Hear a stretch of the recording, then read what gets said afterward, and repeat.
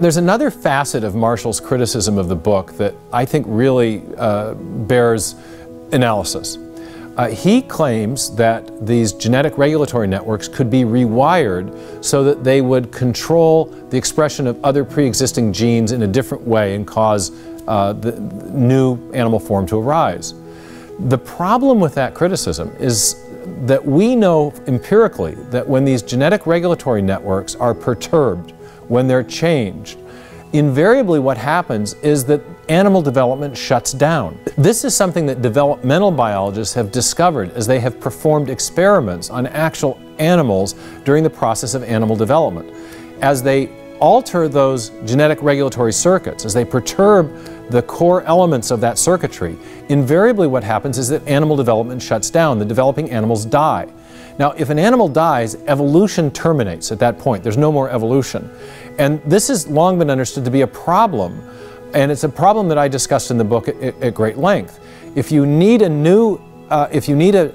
developmental gene regulatory network to produce a new animal form, and if the evolutionary idea is that you would get one animal form arising from another, that means you would have to change one developmental gene regulatory network into another developmental gene regulatory network to produce a new form of animal life.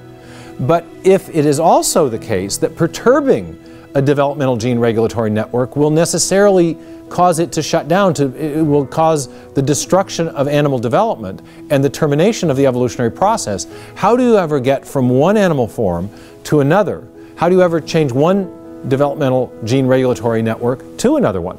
This has been a problem that's been well noted by leading developmental biologists, and it's one of the problems that I present as a challenge to the efficacy of the neo-Darwinian mechanism.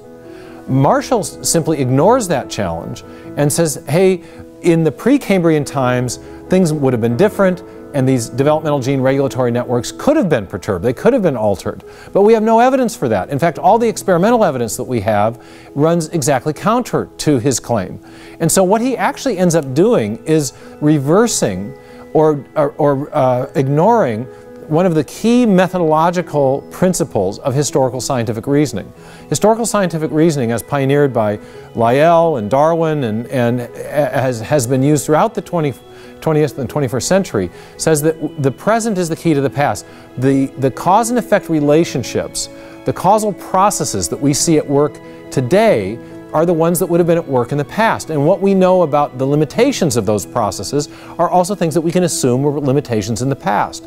So what we know best from experience is that developmental gene regulatory networks in the present do not permit alteration. They can't be perturbed without destruction to the organism and to the developing animal. But what Marshall does is he disregards that knowledge that we have from present experience and simply says it must have been different in the past. Why must it have been different? Because evolutionary theory requires it. But evolutionary theory is our historical theory about what happened a long time ago. We're supposed to base our historical theories on what we know takes place in the present. And he reverses that priority and says what we think must have happened in the past should alter our understanding of what we know does happen in the present. What we know does happen in the present is this: you perturb a developmental gene regulatory network, the developing animal shuts down. He disregards that knowledge and asserts that the opposite took place in the past in blatantly, therefore, repudiating the imperatives of the historical scientific method.